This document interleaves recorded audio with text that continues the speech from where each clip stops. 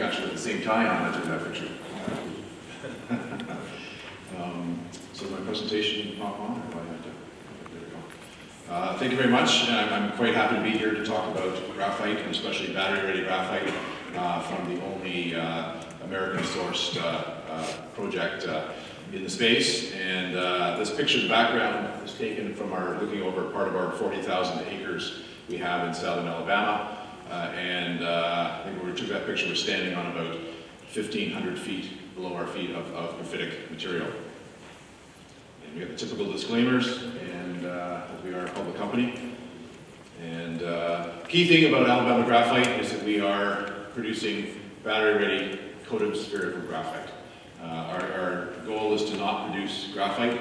We will process primary graphite and then continue on to the secondary process graphite. We believe that the world does not need more graphite. There's plenty there, and what the world needs is battery-ready graphite.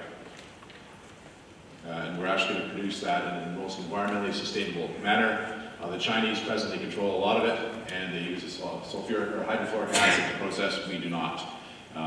Again, our mission statement is to be American-sourced and manufactured green energy supply chain producer.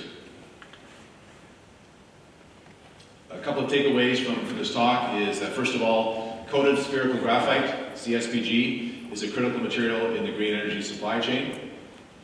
And two, Alabama Graphite is the only pure-play development company for coated spherical graphite. The picture of the batteries there, we've made about 60 of those, and continue to show test work from that later on. Key thing is the rapidly expanding lithium-ion battery business, and currently 100% of the coated spherical graphite for batteries comes from China, and that's a key thing because the other alternative is synthetic graphite, and we just saw this morning about 46% of that comes from China. Both are not an environmentally sustainable source, and synthetic graphite is extremely expensive. So we are looking to be the only battery-grade natural graphite producer in the United States. Key thing, there's a big difference between being sourced and manufactured and sourced. One of the key things about being sourced in the USA is that opens up the door for us with Department of Defense contractors. And I'll talk about that a bit later on, but we are the only company out there who can actually fulfill the needs, requirements to supply the US military for their battery requirements. And we have signed multiple non-disclosure agreements and supply materials to ongoing work with different US contractors. Again, key thing, made in USA is our main talking point. Sourced is also extremely important. Any other graphite to be produced outside of China is not in the United States. And you see the picture on the right with what's gone on in the United States. Recently, that sourced in America aspect has become even more important. It was important before the election, and I think we've seen it come in extremely important now. Primary processing flake graphite, again, 100% of the graphite consumed in the United States is imported, namely from China, and about 375,000 tons per year of graphite is produced. And again, from China, 75% of it is there. And consumption right now, 40% is the refractory business, but up and coming is the lithium-ion battery business, amongst others. There's 10 times more graphite in the lithium-ion battery than there is lithium. Other graphite development companies are looking to produce graphite. All their business models are based on that. Ours is not. Ours is based on producing coated spherical graphite. And it is the supply critical material for a battery is graphite, not lithium. Currently, the consumption for about 80,000 tons per year of graphite is consumed. About 50,000 tons of that is now natural. That number has been growing, and again, 100% of this coated spherical graphite comes from China. I already mentioned that there's more graphite in lithium-ion battery, and the selling price for synthetic graphite for batteries is $20,000 per ton. For natural, it's between $8,000 to $12,000 per ton. And along with the synthetic graphite, there's a huge CO2 footprint. This picture was actually from an article in the Washington Post, and talking about China pollution, specifically with graphite. And one of the key things we're looking at is you cannot make a green automobile or a green product with a dirty input.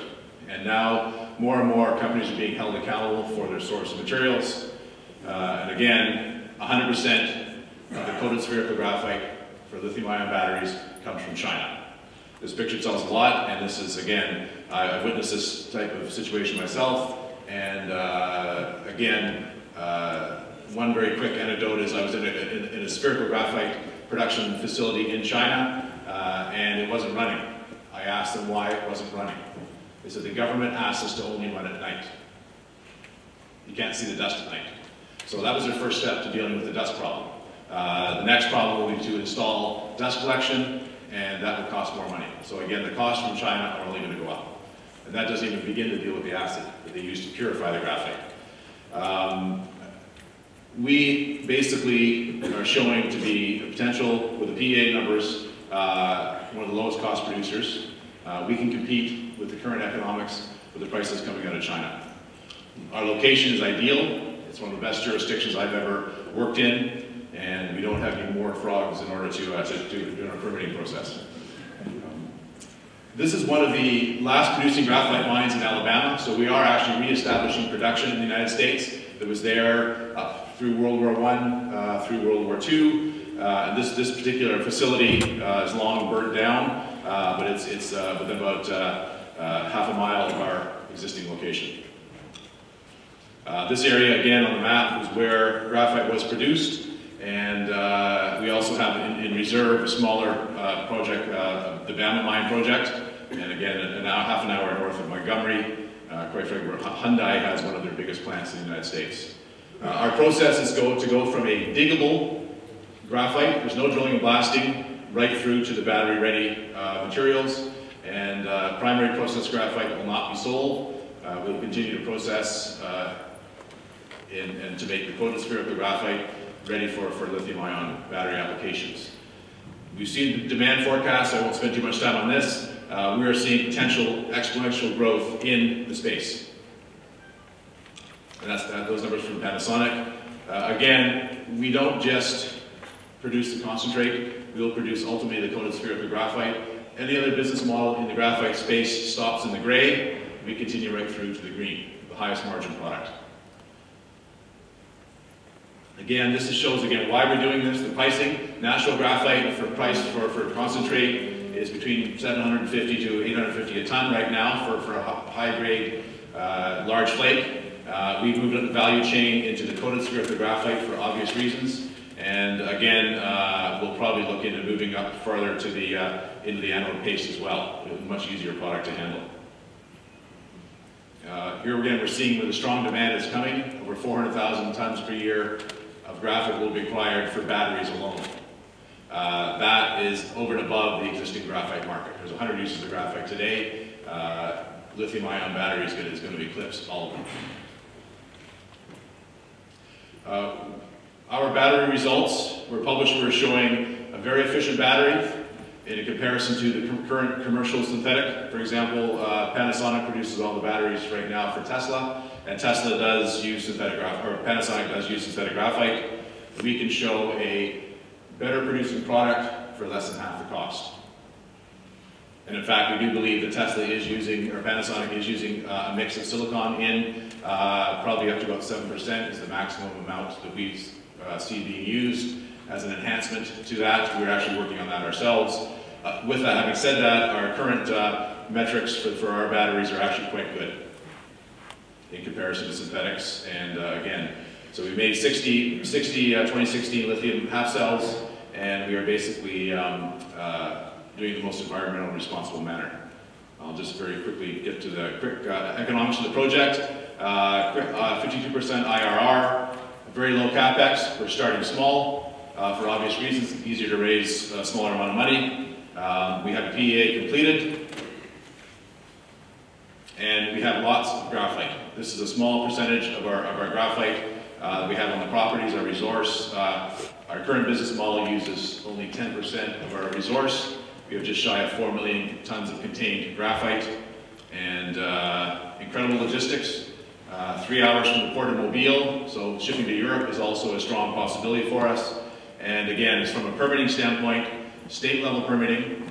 I don't see the species at risk issues there. I also don't see the First Nations issues that I've dealt with in Canada. And again, very power nearby, roads nearby, and very quickly moving towards feasibility study, which is also a scale up of our secondary process. And our capital structure. So right now we're on 11 cents and with a $14 million market cap. And key thing, management, I'll just wrap things up here, but we've done this before. I was chief engineer at one of 2 graphite mines that got up and running in Canada in the early 1990s. And also George Hawley working with us. He started his career in graphite with Morgan Crucible here in the UK, making all sorts of things with graphite. And board of directors, we've all done this before. When I was at the one graphite mine in Canada in the early 1990s, Jean and Danielle were at the other in Quebec, and Dr. Gareth Hatch, based here in the UK, just joined our team, and he is a PhD material science engineer, and he has in fact worked with DoD on multiple projects, mostly around rare earths. And I'm out of time, so this presentation will be available, I think, online, and Tyler and myself will be here for the rest of the day and the rest of the week if there are any questions. Thank you very much.